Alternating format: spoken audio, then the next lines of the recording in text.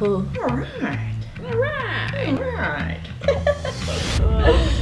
Morjens! Moro!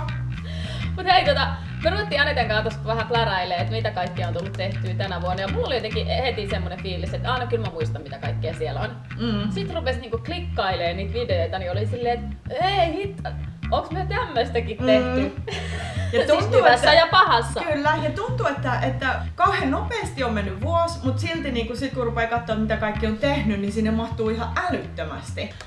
Mitä sulle jää päällimmäisenä mieleen tästä vuodesta? No kyllä mulle kyllä jää niinku henkkoht se, että me muutettiin tänne Lappiin. Et se oli jotenkin semmonen niinku vähän pidempi prosessi, että me viime talvena jo, että käytiin, säkin olit Lapissa meidän kanssa, että käytiin kattoo fiilistelemään vähän, että mihin muutetaan. Ja sitten kun se päätös loput tehtiin, että me muutetaan tänne Leville, niin sitten se pallo alkoi siitä pyöriä ja se on aika paljon hallinnutkin sit tätä vuotta. On ollut siis sikäli jotenkin ihanaa, että nyt siellä on itselle tärkeä ihminen lisää, jonka kanssa voi pyöriä ja joka vie jotenkin siellä Lapissa vielä uusiin sfääreihin.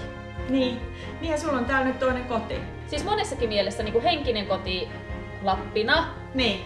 Ja sitten tietyllä tavalla niin kuin fyysinen koti. Kyllä. Sinne teidän luo. Niin. Mikä oli makeeta, mä en tänä vuonna ajanut hirveästi kisoja fillarilla, mutta eka SM minkä mä ajoin, niin sehän oli mun sitten heti kotikisa, jos oli täällä Levillä se kisa. Ja sit se mikä siitä teki vielä siisti, niin mun kaveri Jackie, joka on tuolta Jenkeistä ja asuu Oorassa, niin Jackie, sukunimi on Paaso. Ja isän puolelta siellä on niinku suomalaisverta, niin se tuli ekaa kertaa käymään Suomessa ja se tuli tänne Leville. Ja sit mä sain houkuteltua siihen kisaan mukaan ja se voitti sen. Niin se oli tietysti semmonen niinku 10 out of 10, että voiko paremmin mennä. Ja se kisa oli ihan superhauska ja oli se kiva, että se oli niinku itelle kotikisa. Ja sitten siitä eteenpäin oikeastaan, niin sitten alkoi niinku se pyöräily enemmän mulle täällä ja mehän ollaan Saakan kanssa käyty täällä pyöräilee. Kätkä on ollut tosi kiva mesta, missä säkin Kristiina oot käynyt monta kertaa. Miksi sä tykkäät Kätkästä muuten? Se Kätkän niinku muoto, se on jotenkin niinku sellainen, miten se luonto vaihtuu siinä. Ja sit siellä huipulla, kun se ei ole vaan ikään kuin yksi huippu, vaan se on niinku monta huippua siellä. Ja mun mielestä siellä tapahtuu aina jotain maagisia juttuja. Kyllä. Ja sit se Kätkä on vähän semmonen, että se vähän huiputtaa sua. Joo. Koska kun sä meet sille ekalle huipulle, niin sä oot sille, nyt mä oon, ei, tää jatkuu. Sitten sä menet lisää, ei, tää jatkuu vieläkin. Tuntuu, että sä oot niinku, että kipuuks mä kuuhun asti tässä. Joo. Ja sit tässä on tuo nuotiopaikka ja on pakko syödä jo makkaraa välillä.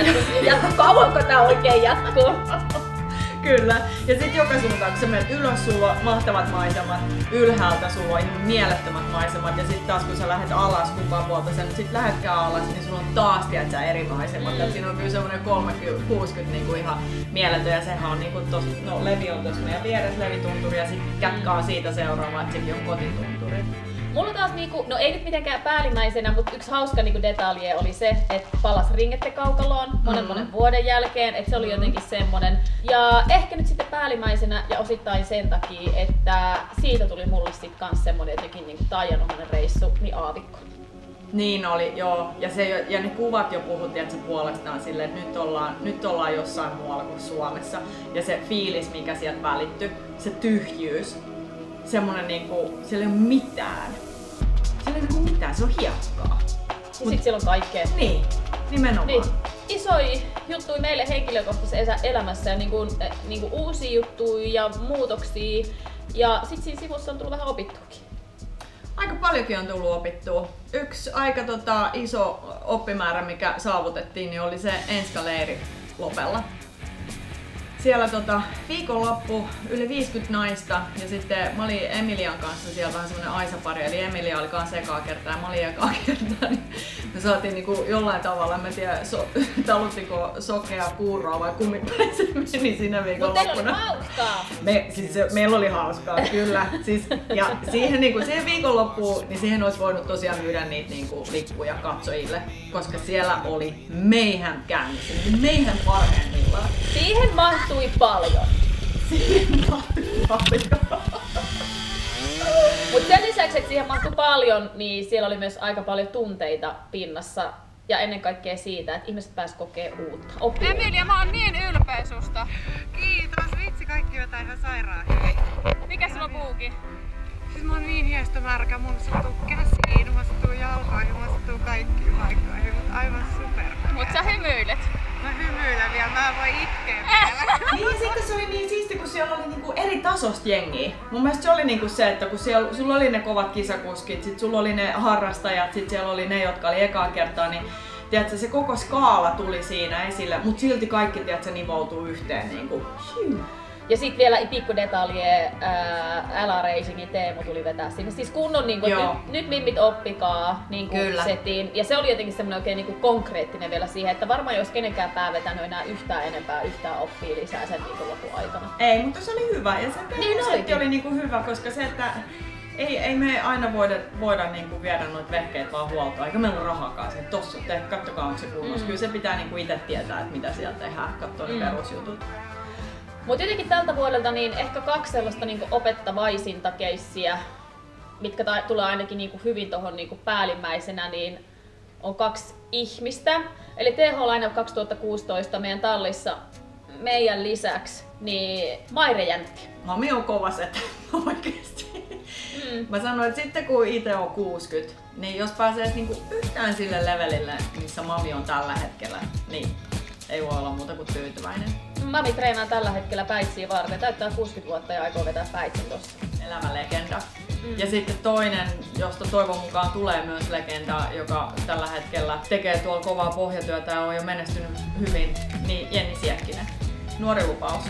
Joo, Jenni kävi tosiaan vetää paljon kansainvälisiäkin kisoja tämän kauden aikana ja musta tuntuu, että Jenni oppi sit itekin siinä niinku samalla paljon taas niinku tekemisestä lisää. Ja ite tuli opittua Jenniltä tosi paljon, kun seurasi sivusta Jennin tekemistä. Oli kyllä niinku monta kertaa semmoinen, että vitsi mä oon ylpeä tosta tyypistä. Jenni ja mami, niinku toinen on kokenut jo lähestulkoon kaikkea ja toinen on niinku vielä, tiedätkö, sinne matkalla, niin kun sä pääset elämään sitä tarinaa niinku molempien kautta, niin ihan mieletön kombo. Ei saa niinku, tiedätkö, Hollywood-käsikirjoitus ei riitä siihen. No ei todellakaan riitä, että jos mennään vaikka niinku semmoisen pieni yksityiskohtaan kuin käärmekustaa, niin siis kirjaimellisesti mamihan on siis kantanut minun lähestulkoon tämän kauden aikana.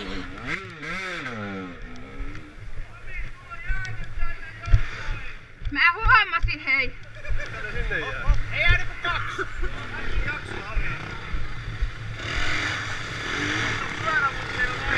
Missä kuski on? Täyttää! Eikö lähe? Nosteta, ei lähtenyt. Nosteta takapää. Sieltä! Näin, siis käärmekustalla tuossa muutama viikko sitten ja siis mikä parasta, niin siellä se repii ja tiedätkö mitä mä teen? Selkeä mä heitän vielä kaikki munat sen naamaan, siis mä en oo nähnyt ketään kuskia sen näköisenä ikinä, tiedätkö kun se nostaa ja se tulee sun kypärän päälle ja se on joku, tiedätkö semmonen niinku monsteri jostain leffasta, koko naama, se valkoinen pupili vaan näkyy ja se muuten ihan purausta. Semikylmää kyytiä on ollut myös tämän kauden aikana. On saanut niinku oikeesti täristä aika monestakin eri syystä. Pakkasta on 28, mutta ollaan plussan puolella, koska on 32. No niin, ja sieltä lähdössä on Komulainen.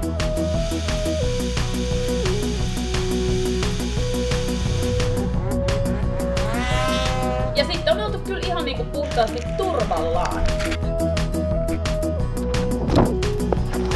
Joo, turvallaan on tullut outoa ja sitten niinku tuohon tärinään liittyen, niin mähän on siis ihan superhuono ole kenenkään kyydissä. No shit, Sherlock! Jos saa niinku valita, niin mä aina ajan, mutta tää ei ollut vaihtoehto, ihan kun me lähdettiin. Tuli ihan puskista. Motocross-radalla mun navaralla.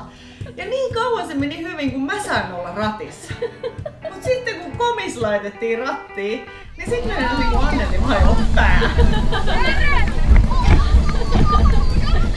Jarruta! Ottaa iskarin pohjaa ja haluaa! Miehet lähti päivään! Kaikenlaista. Mut oli kyllä hauskaa. Mut kuka ei tippunut tolla kertaa kyydistä, nimittäin yksi semmonen kunnon droppi tulee mieleen kyllä tältä kaudelta.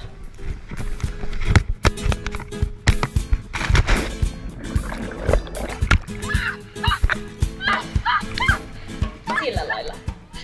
Tupuna ei sitten. Se ei sit halunnut enää sunkaan leikkiä. En mä sit tiedä, lähtisikö mä Tupunaa syyttää tossa, että saattaa olla kyllä nyt ihan ratsastajassa niinku vika, että mentiin uimaan. Joo, no mutta se virkisti. Niin, virkistikin. Siitä suoraan sitten Porin yöhön. Niin, mutta on me siis osattu oikeesti ottaa rennostikin, vaikka välillä näyttää, että ei oo mitään muuta kuin vauhtia vaarallisia tilanteita. Kristiina, miten meni? No mä odotan vaan sitä, että me päästään bailaan. No niin, minäkin! Siis se on semmoinen homma, että välillä sitä unohtaa esimerkiksi sen, että kuinka hieno Alpit on. Ja kun me käytiin Komulaisen kanssa Sveitsissä tuossa viime keväänä Ovaskaisen Jussille muuta terveisiä ja kiitoksia, niin siellä on kyllä taas semmonen, tiiätsä, että se on ihan sama mihin sä käännät pään, niin sä oot vaan silleen, että wow. Että se niin ylhät vuoret ja se sää, miten se muuttui koko aika. Se oli kevättä, kun me oltiin siellä, tehtiin pitkiä laskuja. Meillä oli ihan sairaan kivaa. Ja mulla oli itse asiassa ihan erityisen kivaa siellä, koska mä menin pummilla koko reissun. Kristiina tuli lentokentälle, että ei peli ole näkynyt. Onks kyllä rahaa? Mulla ei pennikään rahaa. Hauskahan tässä on, että ton episodin jälkeen niin mä oon tullut myös Lappiin silleen, että mulla ei oo taas jeni. Koska mun kukkaro on Helsinki-Vantaalla. Mä en tiedä mistä Kristiina on saanut käsityksen, että mulla on muka massia, mut hei, raha on suhteellista. Se laitetaan sit riittää sille jengille kun sitä tarvii. Meikäläinen syö sit lunta täällä. 5 leipää 2 kalaa. Niin. Meillä on massit riittänyt. Kyllä, mut kyllä me sit osataan ottaa myös ilo irti aina niistä hetkistä, että sit välillä pitää ottaa vähän skumppania. Meillä on yksi semmonen julkaisematon pätkä, mikä voisi heittää tähän loppuun tältä vuodelta. Meille kävi yksi semmonen hassuttelu. Se ei kyllä ollut Kristiina hassuttelua. Se joutui hetken aikaa miettimään, että mitä tässä tapahtuu. No siis siinähän tapahtui se, että Anette ei tykännytkään ratsastaa ja sit mä tykkäsin ratsastaa Anetten päälle. Sä ajoit mun yli niin sanotusti. Siis, no joo, me näytetään tää klippi kokonaisuudessaan. Ei nyt tässä. Pannaan se vuoden alussa tai vuoden lopussa vielä. Nimittäin koko saaga, siitä se hassuttelu niinku oikeastaan vasta alkoi, mitä sen jälkeen sitten tapahtui. Ja hei, sen verran pitää sanoa, että siinä ei satutettu hevosia, ainoastaan Anneli itsetuntoa loukattiin syvästi. Anneli oli itsetuhoisesti taas liikenteessä. Kiitos vuodesta 2016, on ollut hieno, että olette kulkenut tätä vuotta meidän kanssa. Kyllä, on ollut taas hieno tutustua tänä vuonna uusiin ja tuntemattomiin ihmisiin ja seikkailla kaikkien kanssa ja seikkailla Trail Hunterz-tyyppien kanssa. Ja itse asiassa kun te katsotte nyt tätä klippiä, niin meikäläinen on South America. Meikäläinen on siellä kuule lämpimässä lomalla, mitä en ole tehnyt moneen vuoteen. Mä oon aina mennyt kylmään, mutta nyt me mennään lämpimään. Niin, se on aika makea. Joo. Niin on. Ja kun te katsotte tätä videoa sieltä, niin Komulainen onkin samaan aikaan Helsingissä.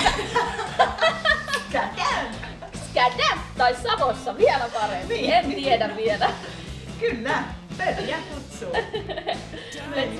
Mutta hei, kiitos ja onnea vuodelle 2017. Juuri näin. Me nähdään ensi vuonna. Moi moi! Moi!